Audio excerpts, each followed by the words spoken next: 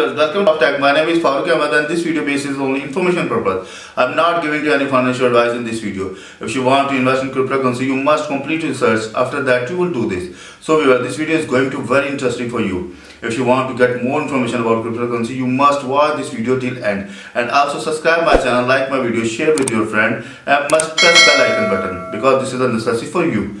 So let's go over laptop screen. So in last video I have given information how to stake your coin. Yes, you can easily stake your coin and get more an extra amount from Elrond wallet. This is so easy. You just watched my last video. Last video is very informative for you. Today we are going to discuss about how we can create a bridge. Yes, you can also create a bridge ERC20 and also BIP20, means you can create a bridge in Ethereum base and also Binance chain. So how can you do this? Is so simple and easy. You just follow these steps which I'm going to show you in this video. But first of all, please subscribe my channel. My channel name is Crypto Wallets Info, and also press the bell icon button. You can also visit my website. My website name is cryptowalletsinfo.com. So now I'm going to log in my account first of all, and we are going to create a bridge or just access wallet.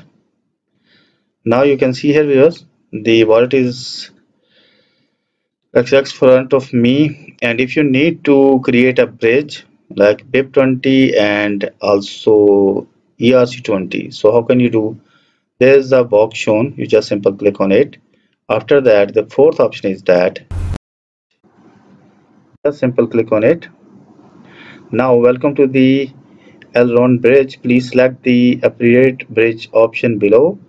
EGLD for the native ELG to ERC20 and back ERD for the legacy ERD ERC20 by BIP token to the native EGLD ERD. Sorry, just click on it, then select Ethereum or Binance change. So let's suppose I need to click on Ethereum base and just paste here wallet address, and now click on I'm not a robot, then click on next. When you click on next, then you can see here the system is processing.